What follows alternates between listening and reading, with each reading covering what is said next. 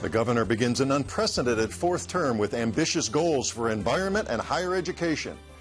A La Jolla football player's head injury causes finger-pointing and concern over how to protect young athletes. And corruption charges envelop Calexico's Police Department as a new chief from L.A. arrives to clean house. I'm Mark Sauer, and the KPBS Roundtable starts now.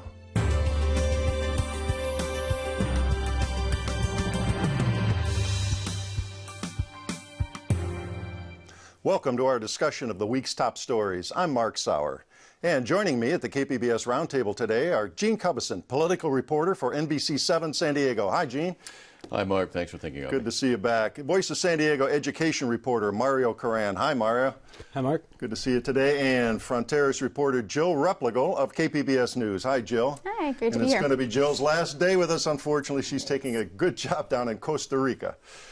Well, before we get to today's segments, an international story, the tragic shooting at a Paris newspaper dominated the news this week, a story that's still unfolding. I want to start by briefly asking our panel here if this mass slaying of journalists, cartoonists, editors there, if that would cause us as journalists or publications to self-censor for fear and safety issues. Well, I would imagine there's going to be some cautionary due diligence in terms of deciding or assessing when you might be inflammatory, needlessly provocative, when you haven't squared up the facts and things like that. If you're going to dispense truth and take those kinds of risks, it better be on the mark. Mm-hmm. Well, Jill, and these were, of course, cartoonists. This was a satirical publication. It's what they do. Right. Yeah, I don't really think so. I mean, we've seen violence erupt from provocative journalism and cartoons in the past, and those who do it are probably going to continue to do it. Mm-hmm. And Mario, you work for an alternative publication. You certainly don't shy away from stories that are tough, usually local angles and all. Do you think self-censoring might be in the future there? Well, I think it's only natural to go through the potential consequences of what may come from a story. But I think to shy away from that and to censor yourself because of the consequences, I think is sort of a slight to what your main issue is. Yeah, exactly. All right. Well, we'll leave it there. And, of course, that story is still unfolding, and KPBS will be following it through the day. The governor's inauguration was certainly historic. It was 40 years ago this month that Jerry Brown was first inaugurated as California's governor.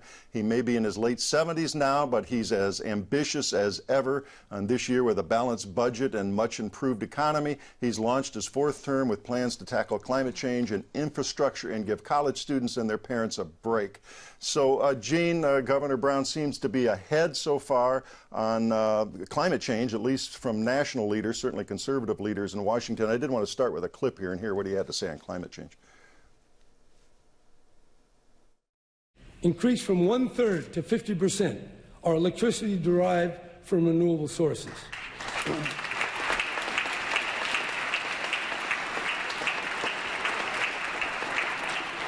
Two, and even more difficult, reduce today's petroleum use in cars and trucks by up to 50%. 3, double the efficiency of existing buildings and make heating fuels cleaner. All right, let's take that middle one there. We're going to cut our gas use by 50%. We've got electric cars. They're big in the state, but they're still a tiny fraction. That does, as he notes, seem very difficult. Well, it is ambitious. He's always been a visionary. He fancies himself as a prophet without honor in his own land and time. And he's going to be aggressive despite the criticism here. Now, when you're just talking about the gas use, obviously it would seem to me that he's going to go with a carrot and stick approach. And one of the things that I think is going to be is there will be incentives for ride sharing, mass transit use, more walkability, more bikeability, things that would reduce the vehicle miles of travel. I know there's a paradigm that's coming in terms of gas taxation at the federal and state levels, is where you don't charge cents per gallon, but on vehicle miles traveled. Mm-hmm. And that is really a sacred cow, because the long-haul truckers, people that need to put a lot of rubber on the road, you know, to maintain the businesses are going, oh, wait just a minute, and the taxers are going, yeah, but you're using the roads to a greater extent. You need to pay more of the maintenance and upgrade costs. So we're going to probably see things like that. Also, the mix of the fuels and... well, not everybody's happy about this either, though. Oh, no. He's going to certainly have his opponents, I would think, starting with the people who refine oil into gasoline. Well, yeah, not only the petrochemical, but all sorts of businesses and industries, broad scale, that depend on long-haul trucking. Certainly he's going to try and tell them or sell them on the idea that, that this isn't going to hurt them too much, but as you expand out to the whole climate change address here, they're saying, look, it's too much too soon to make us the guinea pig. The rest of the world is not coming to the table with their adjustments, and we're going to be behind the curve, and maybe instead of this we go to some kind of carbon tax thing with tariffs, but why should we be the guinea pigs to see if this is going to work? We don't want to hurt ourselves, our customers at the back end. And the governor's not buying it. Well, Joe, we've had very expensive gas in recent times, and of course we've seen a drastic reduction here lately. Would folks be that upset if you tacked down, I don't know, 25 cents, 50 cents, and said we're going to pump it into alternative fuels and making buildings more efficient and all these other things the governor's talking about? I think it all depends on the price, right? I mean, it's just really thrown kind of calculations out of whack the last 3 or 4 months that the prices have been so low. Yeah, we've gone from way north of $4 a gallon down into the $2.50, $2.60 range. Right, yeah. I mean, I just bought a Prius a while ago, and I'm like, well, maybe I didn't really need to spend all that money. Gas got cheaper, so I just really think it depends on the price. Right. Now, San Diego had leaders here passed a climate plan recently, too. And, of course, some of the critics are saying, oh, you know, you're just one city here, and we breathe the air, of course, universally around the globe here. California, different story with as huge as that is. But does San Diego's plan dovetail nicely into what the governor's trying to do? Yeah, there's a lot of carryover. I see a certain amount of synergism in the fact that if you go with these smart growth strategies, essentially these vertical gentrification and developments, accelerating mass transit along corridors that lead to both housing and employment centers. Once again, the bikeability, the walkability aspect of this, and then of course mass transit, the incentives that can come from the state, and this is going to morph into the discussion about the bullet train, high-speed rail. So they're all part and parcel of this argument that is becoming very ideological. And I want to get into some details in a moment about the high-speed rail, but let's shift to one other high point of the speech, and it also doubled as his State of the State address, talk about efficiency. He made an important point about the affordability of college education. Here's a clip on that. California is blessed with a rich and diverse system. Its many elements serve a vast diversity of talents and interests. While excellence is their business, affordability and timely completion is their imperative.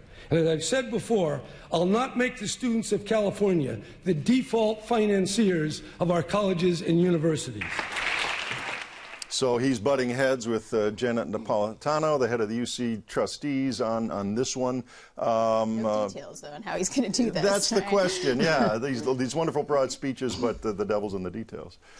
Well, he's a product of the UC system, and certainly his father helped promote it. As a matter of fact, I recall when his sister Kathleen Brown was state treasurer running against Pete Wilson for governor unsuccessfully, that she revealed that he, in diversifying and expanding the state system back then and bringing more affordability to students, put campuses in San Diego and Santa Cruz and Orange counties with a specific goal in mind, or at least maybe it was a hidden agenda, of taking into these Republican strongholds, essentially, economic engines that brought progressive faculties, staffs, and students. This is before students could vote at the age of 18, but knowing that somehow they would become more blue state in orientation, and certainly we've seen that happen here at UCSC, UCSD, and Cal Irvine.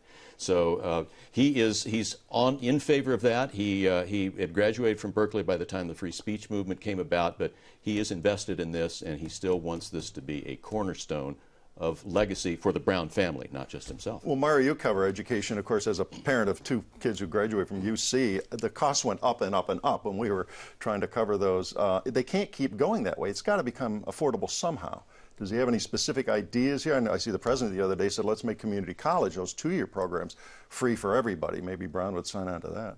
I don't know enough about Brown's plan to talk about how realistic those ideas are. I do know that it's a serious concern for parents. I mean, the parents that I've spoken with would consider sending their kids out of state as soon as, or they would consider sending their kids out of state a more realistic option than a UC school, even though they'd want their kids to stay close to home, obviously. Even paying out of state tuition. Right. All right, we got a couple of seconds left in this segment. The bullet train we mentioned, even the governor kind of joked the other day that, I didn't know where the money was going to come from. Kind of still don't, but we're going to get the money. We're going to get the money. It's $68 billion. Some people say it's going to be a lot more than that. Well, if he's depending on federal kick-ins, this Congress is not going to be that source. This may be a bridge too far. It started out as a $10 billion project. Then in roughly 2013, 2014 dollars, it's $68 billion. It may go to 100. There is a lot of pushback along the way, and there is going to be a lot of re-education before you get to that. His father helped pioneer the California Water Project, and this was at a time when Eisenhower was bringing in the federal highway system. So he has kind of bought into those infrastructure paradigms. But a whole different time now. But a whole different time now with the twin tunnels, the bullet train. It could be just pipe dreams. All right. I'm nervous about that one because of the time frame. You know, was it 2029 supposed to be completed? That's a long time from now, and technology is moving so fast. Yeah, and to keep people interested to any point to have the support for it. Well, we do need to move on now. It is a tragic story that's unfortunately become all too common. A concussion during a high school football game has long-term consequences. A player at La Jolla High is home from school trying to recover from the effects of a blow to the head in a game last fall, and fingers are being pointed all around. Mario, the junior varsity player, you call him Blake in this story here. Sure. Start by telling us some details of the game. What happened? This was a player who was on the field a lot. He played offense, defense, special teams. Sure. So as you say, we declined we honored the family's request to keep his name out of the story. But we call him Blake for the story. He was playing in a junior varsity game. He was playing offense, defense, special teams. So he was on the field for every snap, which is what I understand. We do know that he was injured at some point during the game. Now, it's being disputed what exactly happened. But what his father says is this, that his son was injured early in the game, was on the sidelines vomiting, throwing up, which are signs of a concussion, possible concussion. He had gone to a coach, an assistant coach, and asked the coach to let him sit out a play. I think it was a kickoff. He'd asked not to go in for that. The coach refused to let him sit. So he stayed in the game throughout. And when he finally came out in his own accord late in the game, he was badly injured, and the athletic trainer assessed him at that point, perhaps too late. It sent him to the hospital, and he's recovering, as you say. Dazed and injured. Right. Well, and again, we should be clear that that's where the gray area comes in this story, where he said he requested this. This is Blake and his family's version of events. And then you interviewed, of course, the assistant coach there who was involved on the sidelines for that junior varsity team. Tell us what happened in his account. It was like pulling teeth to try to get an accurate account of what happened or any comment from the school. So the school didn't. They're not forthcoming on this. They weren't at least they weren't open with me or forthcoming with me. So they weren't talking. The head varsity coach, when I initially called him to ask him, hey, did this happen? This is the story I heard from a parent. He just flat out told me that it never happened. That I must be talking about a different program. Didn't happen on my didn't happen on my team, right? So. I got some more details, called them the next day and say, look, I think this happened. I have these new details. And he said, all right, it happened, but I thought you were talking about the varsity team. Yeah, to be clear, he's in charge of the varsity, and by definition, the umbrella, in charge of the JV, the whole program, football there at the La Jolla School. Maybe it was a misunderstanding, but that's just an example of how it was sort of tough to sort out what happened and who knew what, and which is, I think, what the school district and the school are trying to do right now before they assign blame, at least in an official capacity. So to be clear, is there a lawsuit? Is the family sued, or is there no legal suit pending, or they're trying to work with the school still? I don't know. You're not aware of a lawsuit? I mean, I spoke with the father after the story just to get his read on it, his take on it.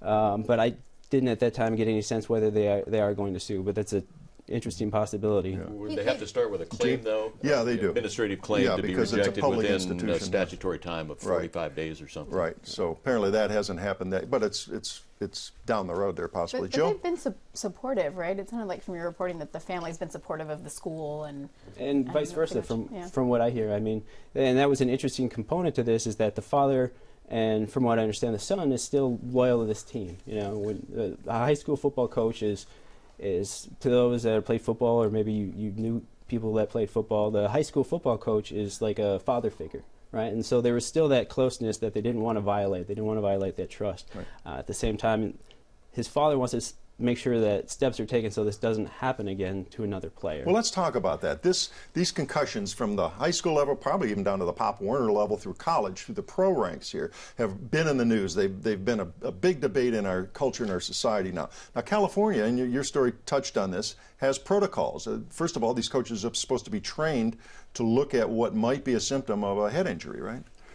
Correct. So all these protocols that were in place, one of them is that coaches are trained. They have a training in how to recognize and how to respond to possible concussions on the field. As you noted, vomiting might be a... Right, vomiting might be one of those signs. So a symptom. And at this school, if at La Jolla, there's a 7-day protocol in place where if a kid is injured or possibly injured, that player has to stay out 7 days before he's seen by a licensed medical practitioner, gets written clearance to go back in the game. So that was already in place at La Jolla, and it's going to be in place district-wide next year.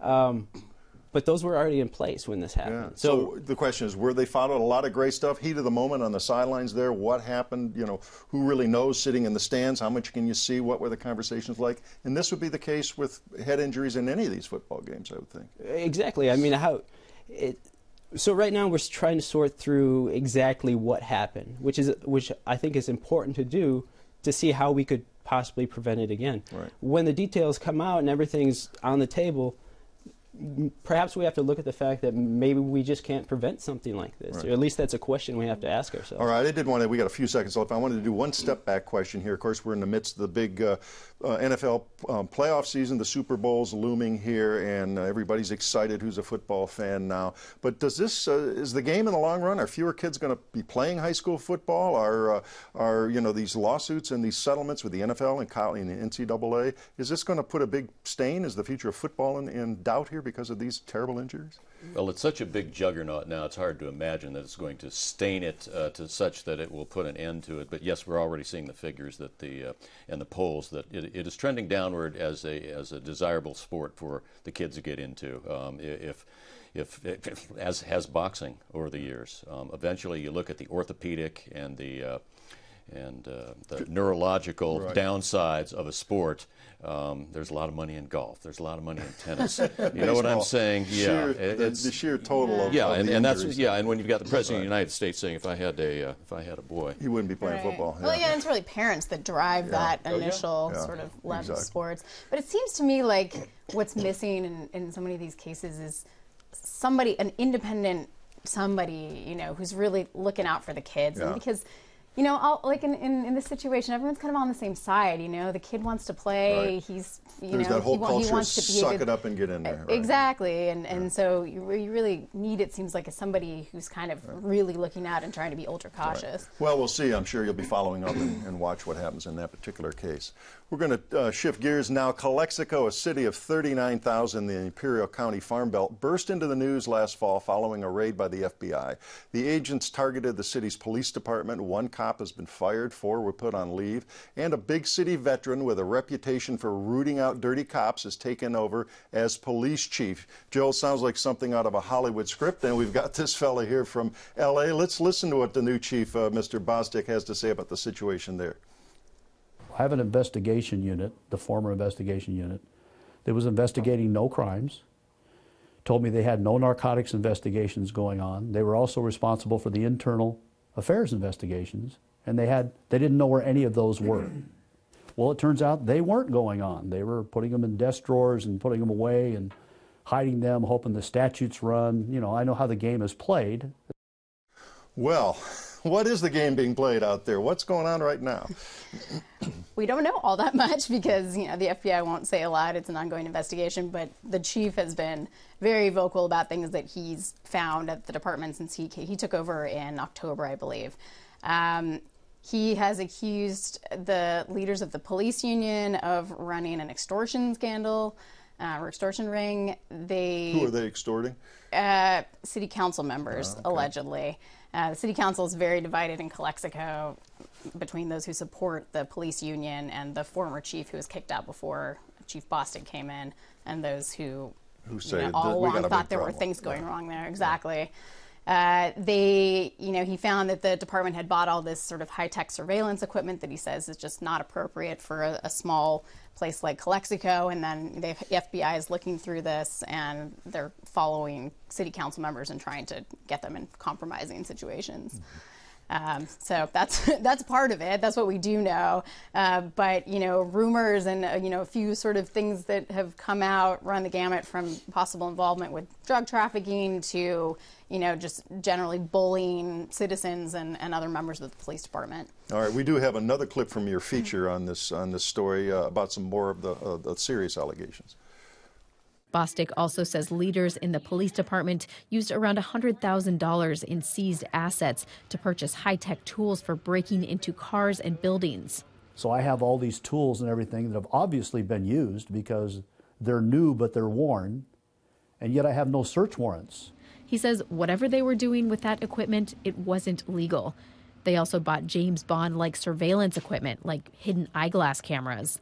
I literally cannot think of any legitimate reason why a department the size of Calexico would have that kind of equipment. And then when the FBI is going through that equipment and starts looking in the recording, they're recording city council members. And they're using it for extortion. I can say that. That's just true. Well, don't sugarcoat it, Chief. He is not pulling any punches. If FBI is playing close to the vest, he certainly isn't. Tell us about his background. Who is this guy? So he was an assistant police chief in the LAPD. He's been a cop for, I believe, 3.5 decades. He was brought in after the Rodney King beating, and he was part of the department, but he was sort of part of the internal investigations team after the Rodney King beating and the Rampart corruption scandals, and so he's made a name for himself as kind of the cleanup guy. Yeah, so he said that Rampart division was notorious up there, so he has seen his share of dirty cops and what they do and how they operate. So he seemed like a logical guy to come in here. Yeah, well, and what's interesting is he's been working for the private sector for a while now. He retired from the police department a while ago, and he was very strongly wooed by the new city manager to come to Calexico, long way away from Los Angeles, left his family to work on this project, this kind of cleanup project. Now, let's talk about the police union, and what is their response? What do they say in light of these allegations? They haven't responded directly to things like, what were they doing with the surveillance equipment, but they say, all these things. First of all, that the purchases that he referred to in that clip, it's not like one guy in the department can make that decision. These were, this was the supervisors that made that decision, and they say that's totally legitimate things for them to have. They plan to sue the police chief for defamation. They've already put in a claim for damages, and they also plan to sue some of the city council members who have made comments in the past disparaging the police officers union. Wow. So this could all come out in court. Now, it's interesting, Gene, with a lawsuit. You and I have been around a long time, and we've seen a lot of discovery and the lack of warrants, as the chief cited there. Somebody's going to have to get on the stand and to talk under oath. Somebody's going to have to give depositions there. That's interesting, the idea of a lawsuit. Well, yeah, the power of the force of the consequences of perjury are great, and given, the diametrically opposing testimony here, or not testimony, but at least assertions here that were going to have to be testimony, the triers of fact, the jurors, assuming it goes to that without settlements, and there are criminal charges, this is going to be, it's going to be one to watch. It's going to be a media feast, even in Imperial County, which is not a highly news-covered place, but this is going to attract people from far and wide just because of the salacious details. Yeah, and the court is the place to vet them. Yeah. Sure. So, Jill, you mentioned the previous chief was fired. What were the specifics regarding that dismissal? We don't know exactly, but Chief Bostic has basically, he alluded to the fact that there were no investigations going on when he got there. He basically says that the cops weren't doing anything. So he says that the chief was inept and just, wasn't doing his job. He also talked about some sort of bizarre sounding internal restructuring that he did. He had, I think, the sergeants out patrolling and he put the lieutenants in charge. Some of the city council members who support Chief Bostic said that the former police chief, Chief Tavares, he was from the Imperial County Sheriff's Department, didn't have the qualifications, and he basically got that job because he was buddies with the police officers union and some of the city council members who at that time had the majority of the vote. All right, we've got a short time left in this segment. You did interview some of the residents out there. What was the reaction from some of those folks in the community? There seems to be a lot of disbelief that this could be going on, but then you talk to some other residents who say, oh, yeah, those guys bully people all the time, and there are definitely some people who have had bad relations with the police department, but it's a small town, and either you went to high school with those guys and they were your friends, or you didn't, and so there's kind of a little bit of, there are long histories in Calexico, so everybody's either friends or not friends. An inbred society. Yeah. Well, and that's as we said at the outset. That's one of the reasons it makes it such an intriguing story. And if there's lawsuits and more dismissals, we'll certainly follow and see what happens there as they shine the spotlight out there. Well, that does wrap up another week of stories at the KPBS Roundtable. I'd like to thank my guests, Gene Cubison of NBC7 San Diego, Mario Caran of Voice of San Diego, and Jill Replico of KPBS News. A reminder, all the stories we discussed today are available on our website, kpbs.org. I'm Mark Sauer. Thanks for joining us today on the Roundtable.